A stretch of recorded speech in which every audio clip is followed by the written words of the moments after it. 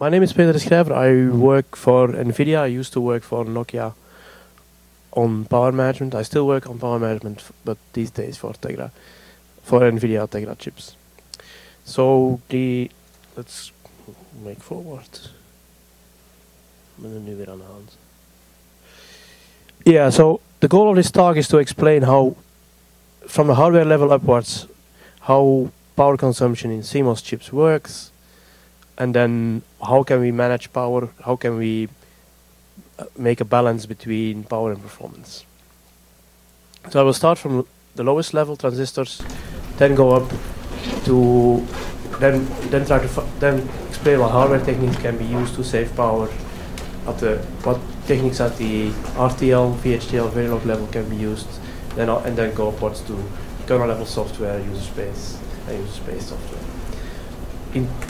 I wrote this talk for a 1 hour time slot, so I might have to skip some of the bits left and right, because apparently we only have 45 minutes. So, start from the beginning. The MOSFET is basically it's a transistor which is optimized to be used as a switch, and it's basically the basis of every silicon, every integrated circuit, basically. Well, every digital integrated circuit. So so there's if you apply a voltage at the gate, then you can actually, then the current will flow between source and drain, basically. So if you know classical transistors, you might remember these things as base, collector, and emitter. In MOSFET's world, they are called gate, source, and drain, but they basically conceptually do the same thing. The most important thing about this picture, another important thing about this picture to notice is the L parameter, which is basically what they call the channel length. And the channel length has some influence on power consumption of MOSFETs. So there are two basic things in power consumption in MOSFETs. There is a dynamic power, which happens when you actually switch or change the switch state, and there is a static power, which is always there even if you don't actually do anything.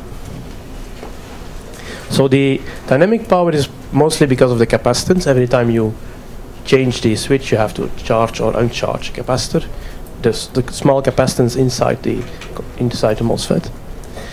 And it's about, so it's corresponds to its voltage squared, and it's linear, and it has a linear relationship with the frequency at which you switch the MOSFETs.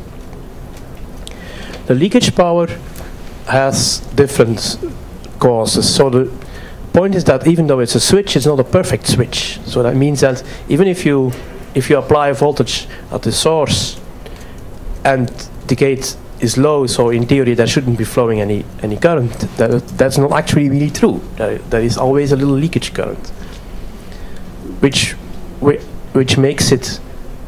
causes static power consumption even if you don't actually switch. So there are each of those drain gate junctions can actually leak, and they all have different properties. Drain is the more important thing, because it is the drain leakage is important because it's related to the threshold voltage. The threshold voltage is a voltage where the switch goes where the switch basically is closed, so the current can actually flow. So as soon as the voltage at the gate rises beyond a certain level, what they call the threshold voltage, then the switch is considered closed and the current will flow.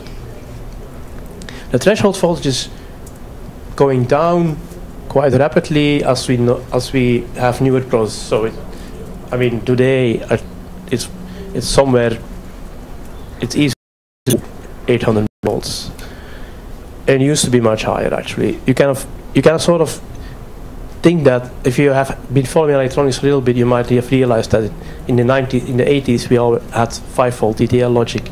Now we have 3.3, 1.8, and that's all because of this lowering threshold voltages.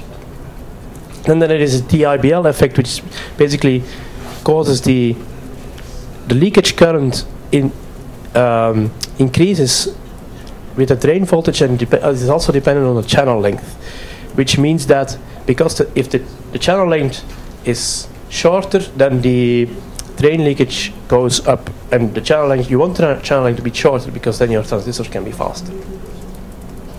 The net result of all this is that the drain leakage power increases exponentially with supply voltage, which is why you want to keep the supply voltage low, and also with the threshold voltage.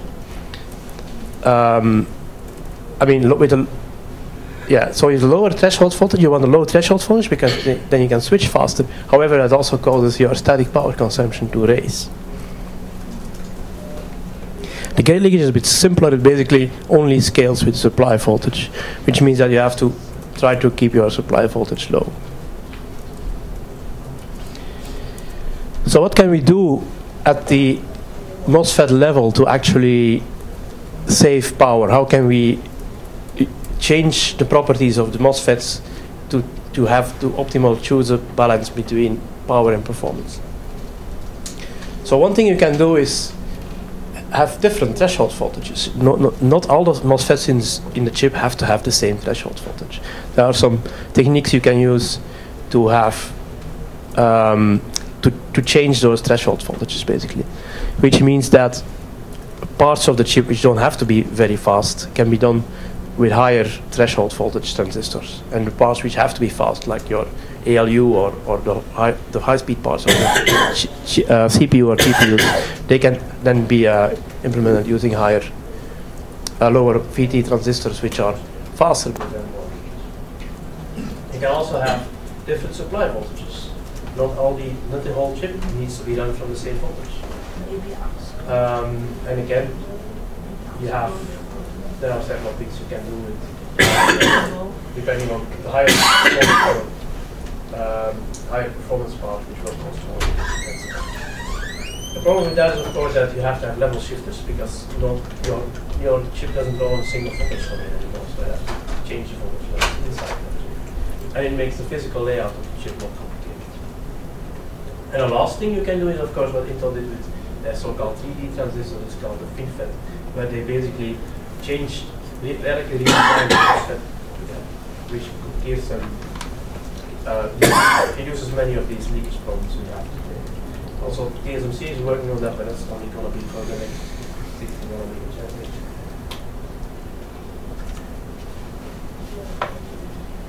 So, what else can we do? So, chips are basically designed in sort of layers. So we have the digital designers write code in Verilog, VHDL, or some RTL like language, and that then gets translated into logic gates. And those logic gates get mapped onto actual transistors. Of course, this is all done with software, but teams who work on these various steps are not necessarily composed of the same people. It's not the hardware, also just the physical layout. Those are different. So one thing you can do is, if you have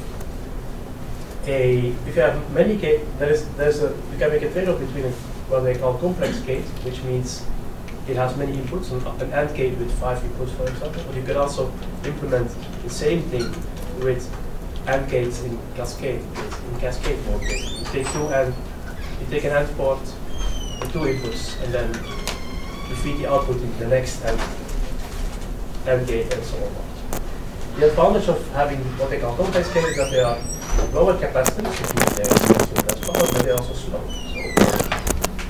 So that's why you can choose your gate size again in function of what you want, what the required performance level is. So you can basically do a leakage voltage trade-off. So you can make a trade-off between static and dynamic power. Depending if a part is going to be on all the time, then you probably want to optimize for static power to trade some performance. So how is this done in actual hardware? So in OMAP has also OMAP at least since version 3, but also the newer version, what they call smart deflects. So they try to actually measure the performance of the silicon at a certain voltage level, and if they see that there is a margin, then they will try, then they will dynamically lower the supply voltage to minimize power. The way they do this is they use basically a ring oscillator. So they have a ring oscillator which is composed of paths which are the slowest paths in the silicon design. And by measuring the performance of the ring oscillator at a given voltage, which is the same voltage than the rest of that voltage domain is running at, they can sort of find out how much margin there is running. Tegra 3 uses these transistor tricks to have the same Cortex A9 core in a slower but less leaky process, and then in a faster but more leaky process, and then they switch under software control between the 1 and the 4 CPU cluster depending on performance required. So if the system is mostly idle and doesn't need to do much, they switch to the 1 CPU and turn off the 4 faster, but more power consuming.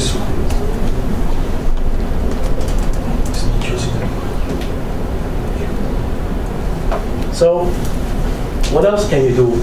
If you go up from the transistor and gate level, you can also design your hardware to be more power efficient. So, you can do that, for example, by using concurrency.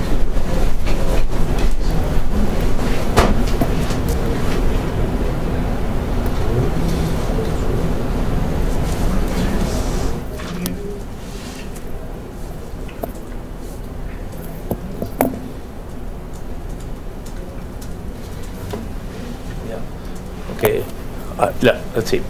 So, if you increase concurrency, you can try to obtain the required performance level at a lower clock. And as we know, lower clocks can mean lower voltages and means lower power consumption.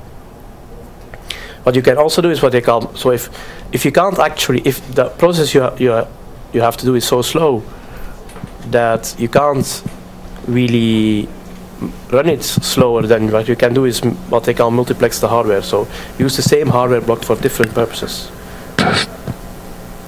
In general, if you can match the computations which need to be done, if you can match the hardware better, like build dedicated hardware pipelines, you can also improve the efficiency that way. And of course, local memories, because if you have local memory, you don't have to drive longer lines across the chip, and you save power that way.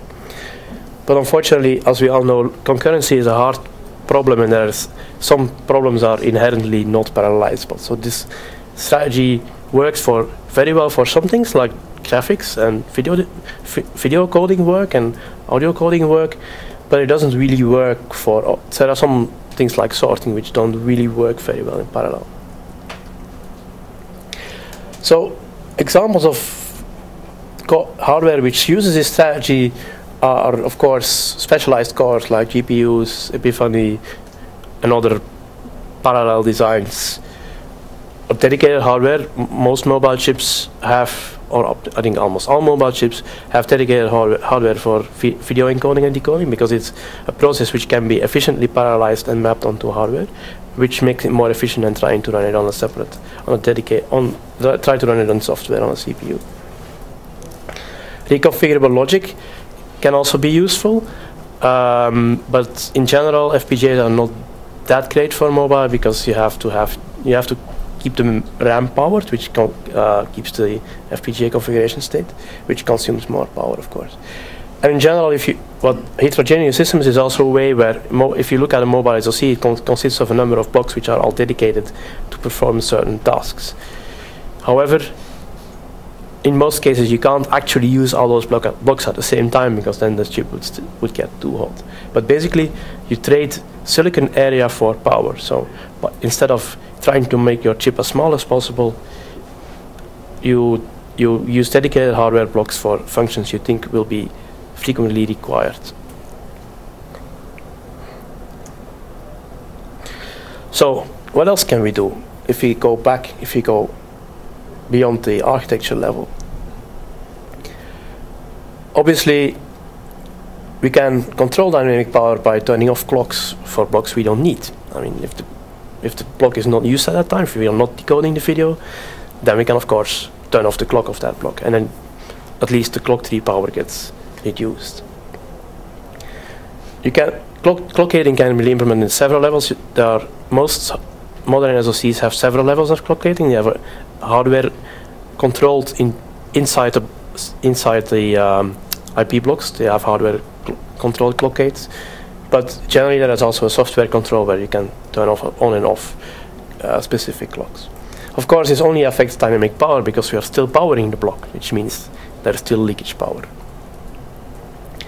And if you will, the result of that is that, I think I'll show you an example of that. So both OMAP, Tegra, IMX, any mobile SoC you've ever heard of uses this kind of strategy. The exact implementation details tend to be a bit different. So what this gives you is a tree. So you have, this is a very simplified clock tree how it works in Tegra. So you have an oscillator, which is generally something like 12 megahertz, which then gets fed as the reference to PLLs, and then on the right side you have the IP blocks which are clocked, and then each of those can there's a mux which allows you to choose which PLL you want, and then there is a post divider to divide down the rate for each individually for each block, and then there is an enable which allows you to clock gate the block. So what's next? If we can turn off clocks, then maybe we can also turn off power. Of course we can. However, there are some challenges with that. If the domain is idle, we can actually we can basically save the state, turn off the power, and when we need it back, we turn the power back on and we restore the state. Of course, we use MOSFETs so as our way to turn off power. So we have to use then very high threshold voltage MOSFETs to be sure that we are actually not leaking our power through the switches we are used to control the. Of course, there is a delay penalty because we have to save and restore context every time we go through the power cycle. And of course, this state safe restore is also an operation which costs power. And it's not useful work. I mean, we don't actually perform any useful work there. So we have to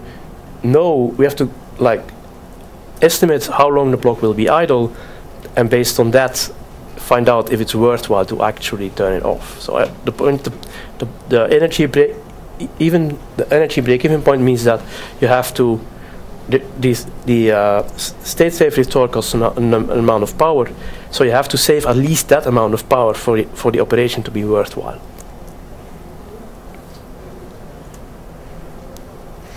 So what kind of blocks can we power gate? CPUs, for example, are quite common.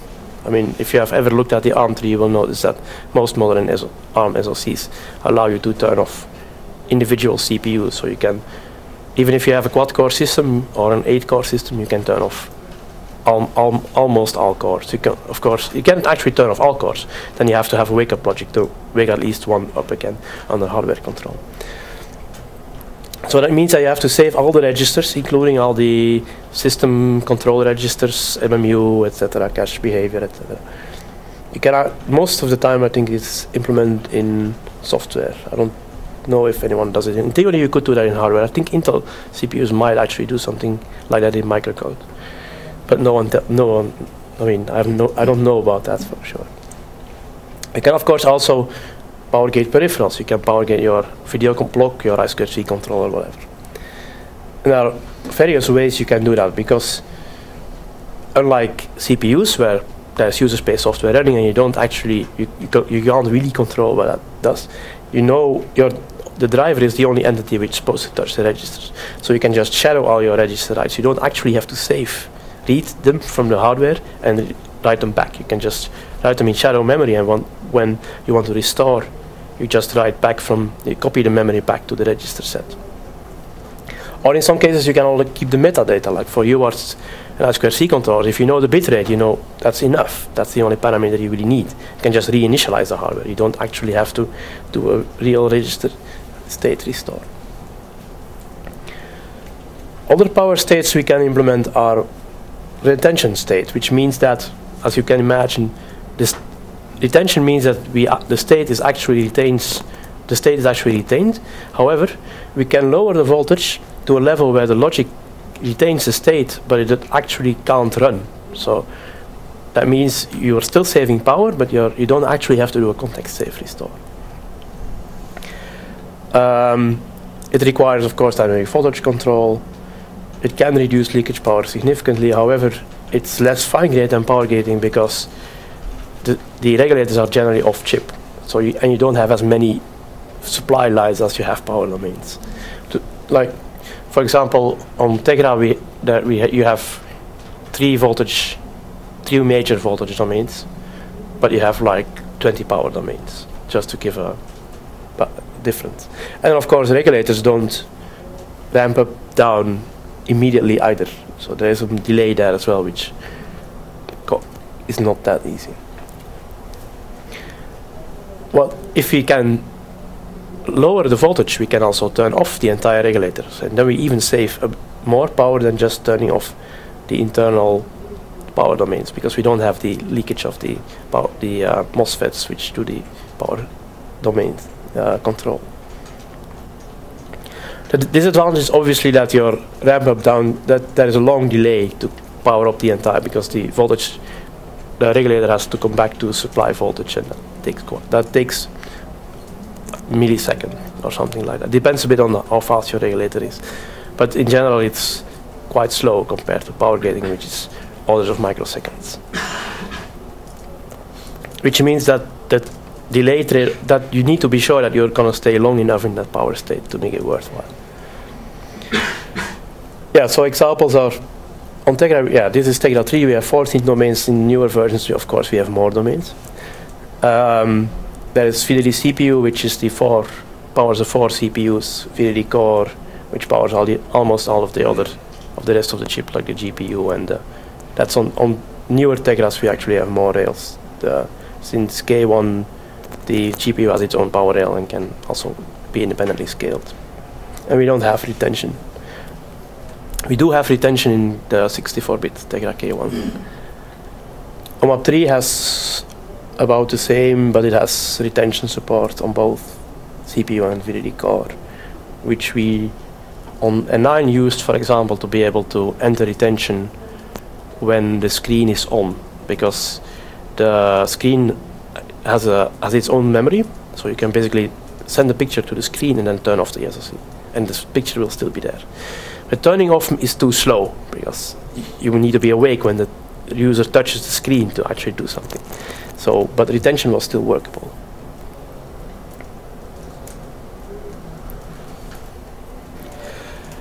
Yeah, so how do you implement all these features, or how do you implement these techniques? So the Linux has various frameworks which allow us to implement all this stuff. So for the CPU, we have for CPU idle states, we have a framework called cpuidle. This is quite commonly used. It hooks into the idle task, because the scheduler knows when there is no work to be done, so we have an idle task. And it selects the idle state based on how long it thinks it will be idle. And the drivers can also put a latency constraint. So if you require that the system wakes up in a certain amount of time, then you can, by that way, prevent sleep states, prevent the system from entering sleep stage, which violate that requirement. So there is a CPU idle governor, which is, I think, everyone seems to use almost the same one. And then there is a platform driver which implements the actual states, all the work which needs to be done to enter and exit a certain state. This is kind of used by, even on desktop CPUs, that's a very common thing. For peripherals, it's a bit different. It used to be that Linux did not have any framework for that, but these days we have runtime PM, which is used somewhat, but not by no means as widely as CPU idle is used. So there is a runtime PM get and put. There are runtime PM get and put methods, and drivers can indicate using get and put if they need a hardware, or if they don't need a hardware anymore.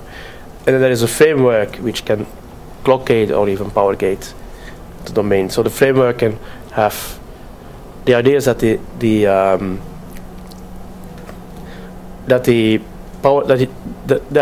there's a power domain framework which allows you to group devices in a certain domain, and then the framework knows that if all blocks in that domain are clock gated, then we can also consider power gating the domain and doing the context safe restore work. So they are not really widely used in Android, and actually they are barely used. A little bit these days, but not really all of them. So Android relies on this, on what they call on system suspend resume, which is more like the laptop way of doing things. If you close the laptop goes to suspend, which means everything in the system is off, or like it keeps its state, but it's no longer running. Which is sort of like a very crude way of doing runtime power management, of course. In Maemo, we did all this stuff. We basically implemented the same ideas, but we didn't have the framework, so we basically had our own OMAP-specific way of doing that. And that worked very well. We didn't actually have we didn't have system suspend resume at all in our phones. And sometimes, of course, a mix is used. Like 3D is the 3D GPU can be quite power hungry, so that one is then dynamically power gated, but maybe other blocks in the system are not dynamically power gated. So what can we do about dynamic power? If sometimes the system also has to be awake, the user wants to do something. So we can scale, of course, the voltage. If we can scale the frequency, and if we can scale the frequency, that also allows us to lower the voltage, which again saves power.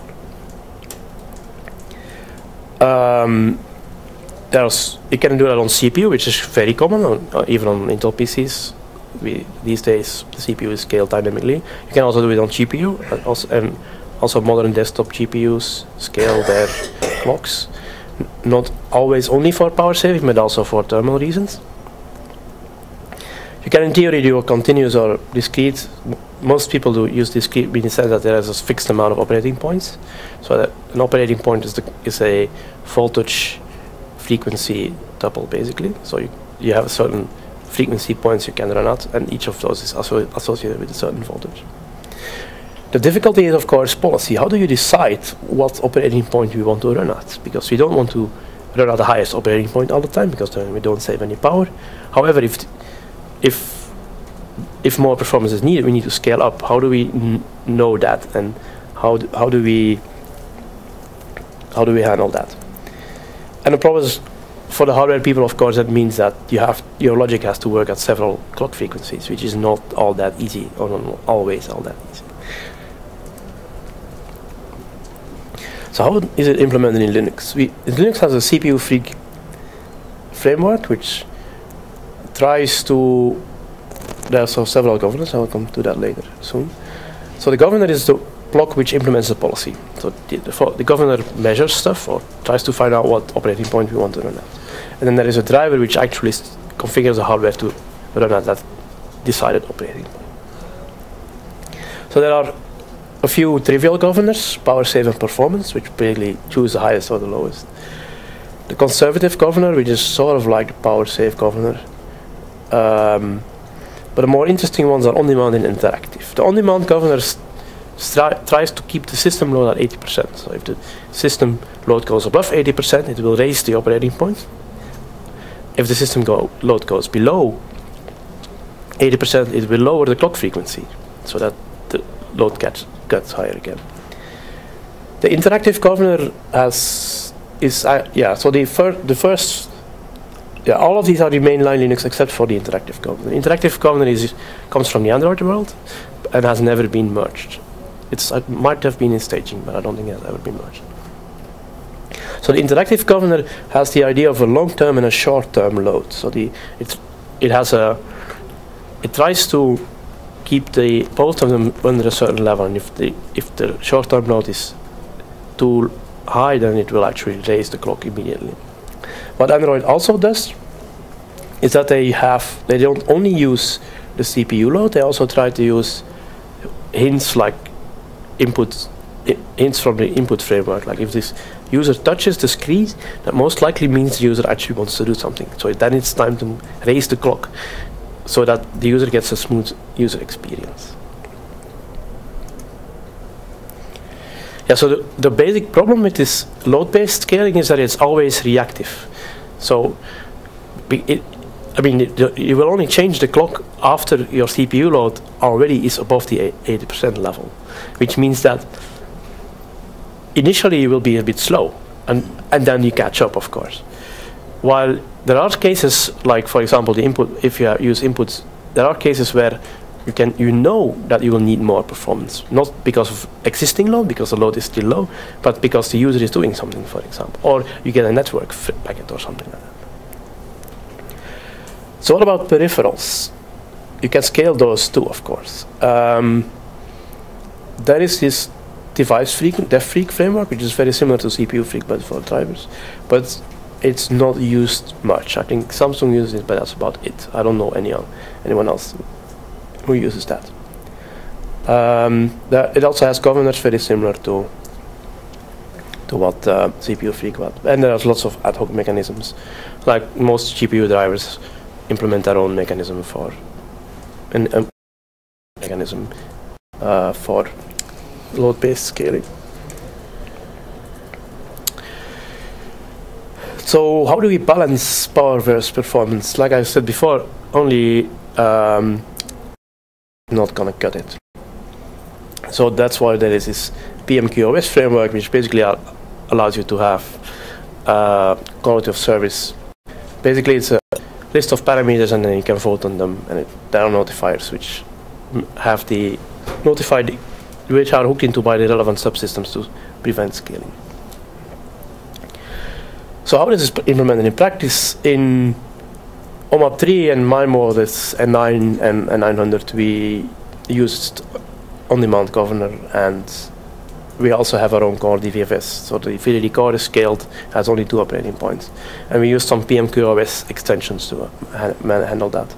And we also have a link between the CPU debugfs and the core debugfs. If the CPU frequency is high, then we probably want the core to be fast, because the CPU needs to fetch data from memory, and that's part of the code.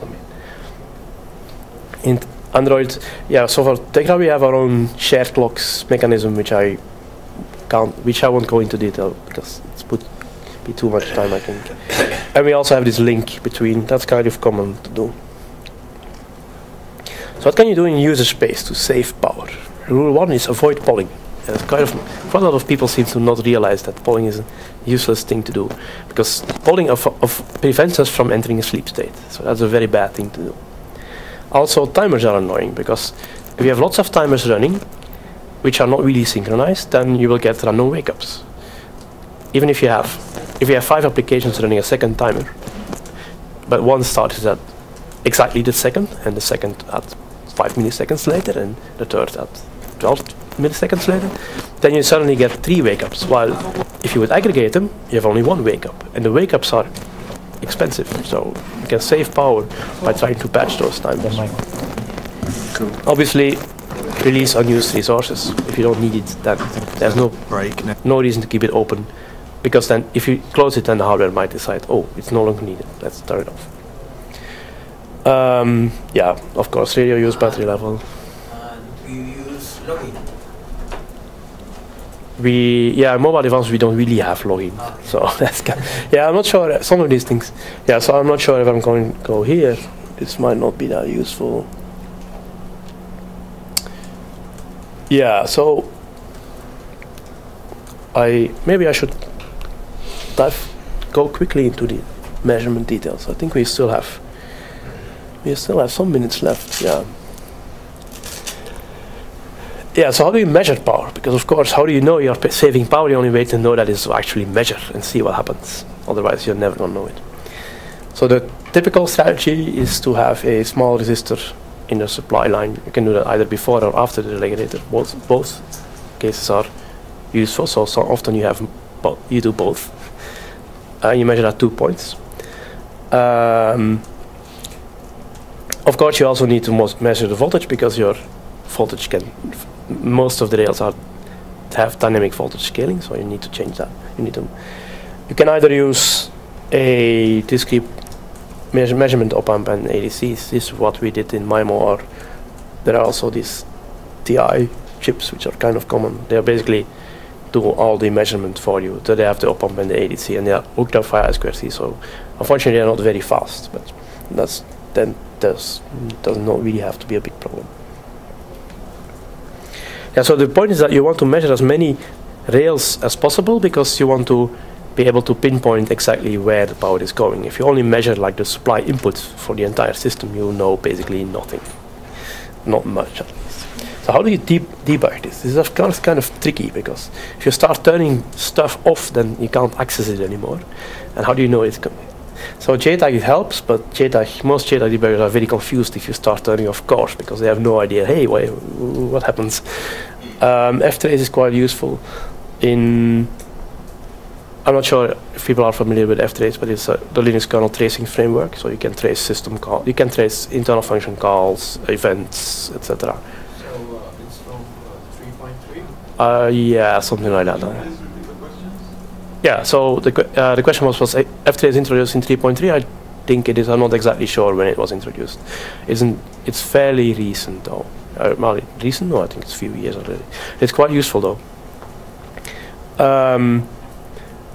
Then some chips most chips actually have hardware observability, which allows you to export internal signals to the outside world. You can use that also to find out what's going on. But that might not be available to everyone because at least in Tegra these features are disabled on production parts. They are only enabled in development chips. But on OMAP we use that quite a lot to debug this stuff. And of course, good old print K on UART. If nothing else works, then What is a UAR? Serial port. Universal asynchronous receive transmit. So any questions? We have 5 minutes left. I managed mostly. So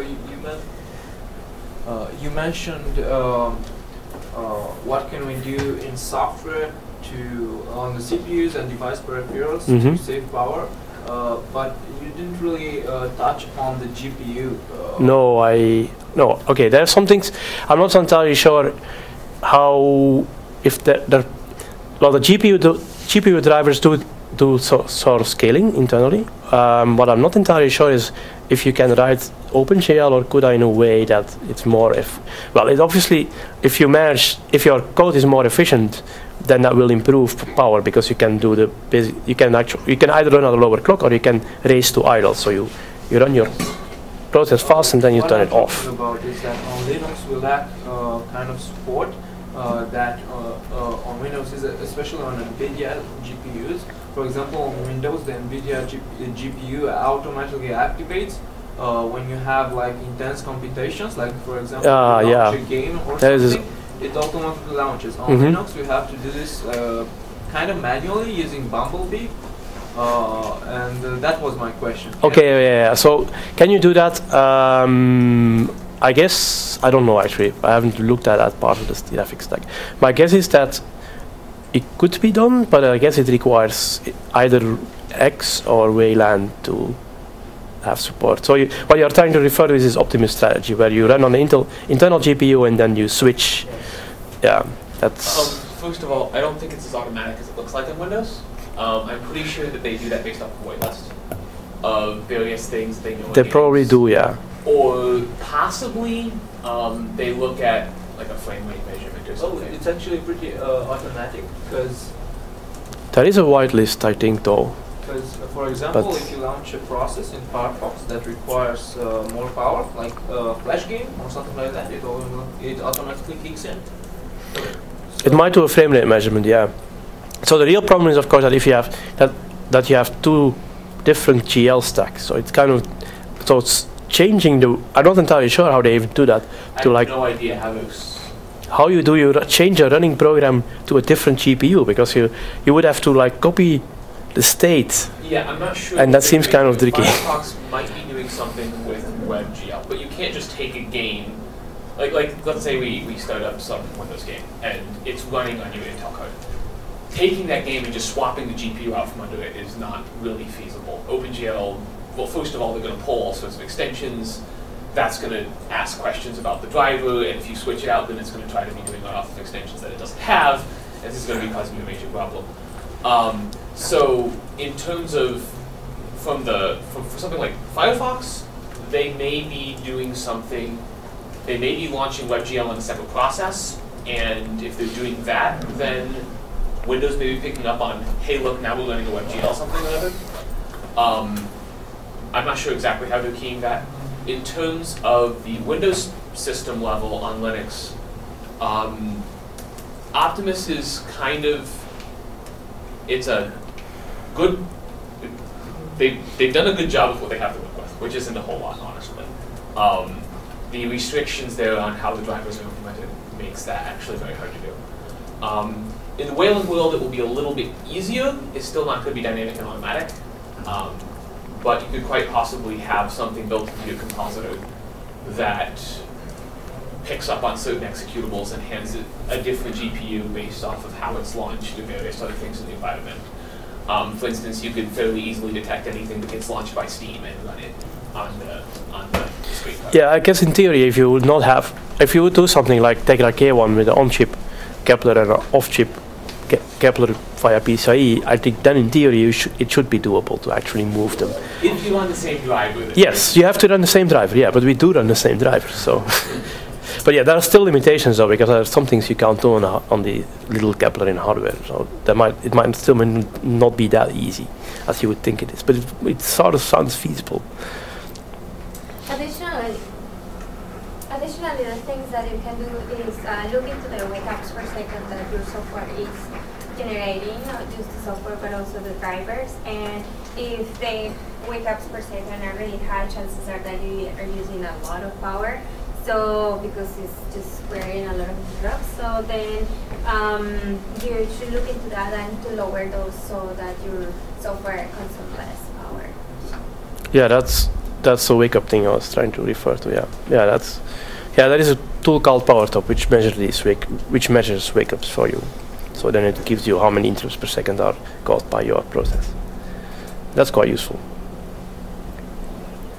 I think someone has been did a talk about that, but I missed it. So that was me. That was you. Okay. Yeah, that's a useful tool. Also, we use something similar on mobile as well. We had a similar tool which allowed us to indicate how long power domains were on, for example, which you can also relate to process and user space activity. More questions? The question might be a bit complicated. I have to explain something. Actually, I'm using an Ubuntu 14.04, and in that, if I use an open source driver, and I generally don't play games, so there is no need of GPU for my work. So if I am using an open source driver, then my laptop battery sustains for about 2 hours, and for about 1.5 hours. And if I use the NVIDIA proprietary driver, then it sustains for more than 2 hours. So like, even if I am not using GPU, why the driver is making a difference to me? Yeah, so the reason for that is that the open source driver does not do any clock scaling. I think, I'm not sure that's the entire reason, but at least part of the reason. So the NVIDIA proprietary driver does do clock scaling. So I'm very sure they clock it down when it's not really used, while the open source driver doesn't do that. I'm not sure if that's ever going to happen. I hope so, but it's not. Unfortunately, it's partially because they. Maybe I'm not sure if NVIDIA is now finally helping out on that, but it's partially because they have no idea how that works. It's also not so easy. I mean, the clock is also used to drive the memory. So if you change the clock, you have to recalculate, or you have to use a different set of memory timing parameters, and you have to do that in the right order. Shut down the GPU entirely if that is not needed. Actually, you can't. If you use Bumblebee, you can. If you have an internal one, yes, then you can. Otherwise, you can't, because then you don't have a screen anymore, right? No, if you have 2 GPUs, an internal one, yes, and I have 2 GPUs. then you can do this switching, yeah. Okay, yes, using Bumblebee, you can actually specify like whenever you want to run it, you just opt to run your insert name of program there, and if you use, I'm not sure what's the package name on NVIDIA. I think it's Bumblebee-NVIDIA.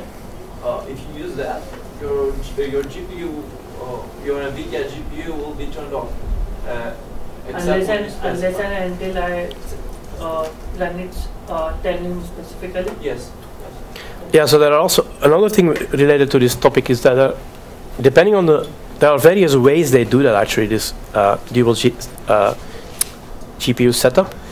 In some implementations they have basically a mux after the display outputs, and then you can basically mux the output from either card to the screen.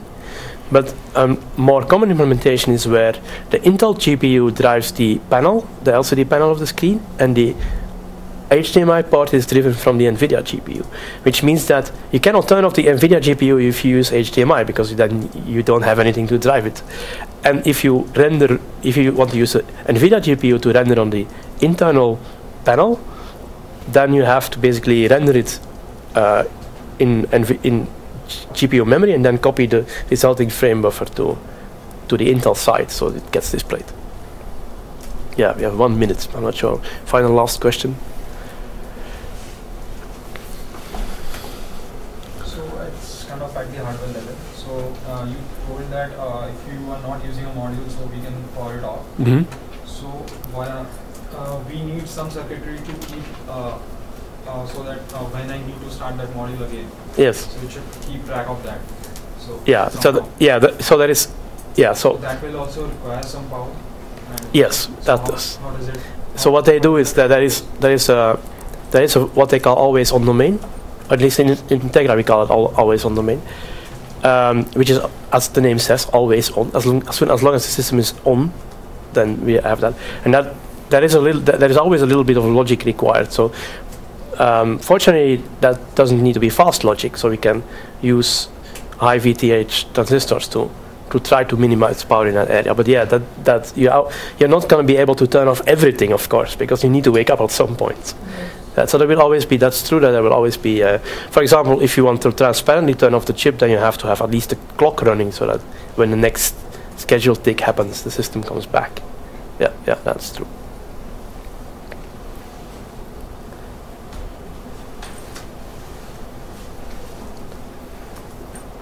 I think we are done, or are there more questions? I think we ran out of time, so.